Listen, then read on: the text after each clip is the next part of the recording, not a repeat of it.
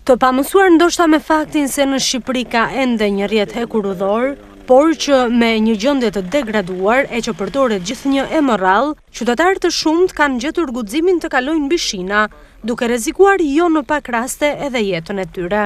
Aksidente të ndryshme janë shënuar ndër vite, ku një pjesë e tyre kanë rezultuar fatale për jetën e këtyre të fundit. Televizioni AdriaNet ka trajtuar gjërësisht këtë problematik, për të cilën asnjëherë nuk është gjetur një zgjidhje.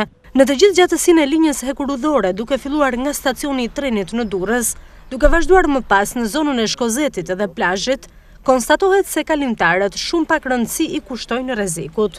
Si të shihet nga pamjet e fiksuara nga kamera e televizionit AdriaNet, qytetarët kalojnë nga njëra anë e rrugës në tjetrën, duke kapërcyer shinat e trenit. Banorët e zonës shprehen për mikrofonin ton se ndihen të rrezikuar, por kjo mënyrë shërben si e vetmja për të kaluar nga njëri krah në tjetrin.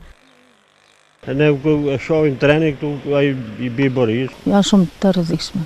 Nuk veprot fare kështu, s'ke shumë. Këtu rrallë kalojnë, në fakt e vështirë është. E vështirë, shumë e vështirë.